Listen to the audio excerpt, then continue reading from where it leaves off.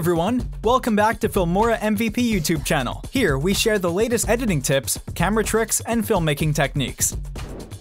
In this video, we will teach you how you can make yourself into a silent movie effect.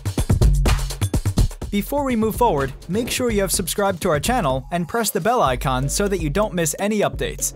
If you ever dreamt of being a silent movie star, you can easily make it happen with this technique.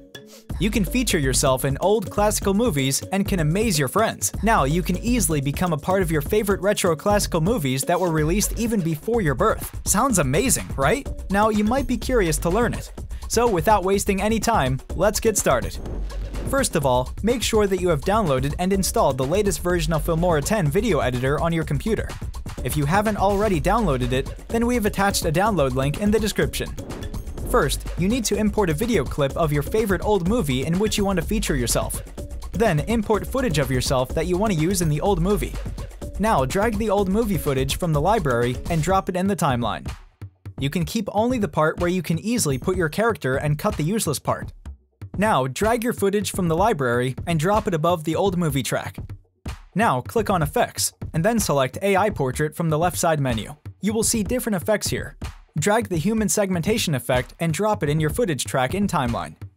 Double-click the footage track. Under Video Effects, you can adjust edge thickness and edge feather. By doing this, you will easily get rid of the background of your footage. You may also want to adjust the length of your footage so that it fits perfectly within the scene. So instead of cutting it to adjust, we press Ctrl and drag the clip to adjust its length here. Although the full clip will be played by doing this, it will make your clip a little faster, which will make the clip funnier. Now, when we play the video, you can see that the old movie scene is black and white while your own footage is colored. To make them look merged, click on Effects, go to Filters, and select the Willow from the black and white section.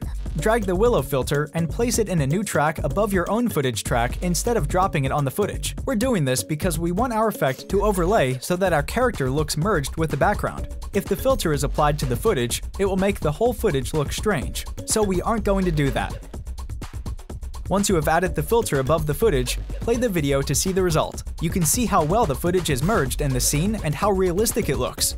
That's it for today. Now that you know how to make yourself into a silent movie effect using Filmora 10, try it for yourself and let me know in the comments about the outcomes. I love hearing about all those cool edits that you make after watching our videos. Also, don't forget to hit the like and subscribe button and let us know what else you want to learn in the comments. See you next time. Bye!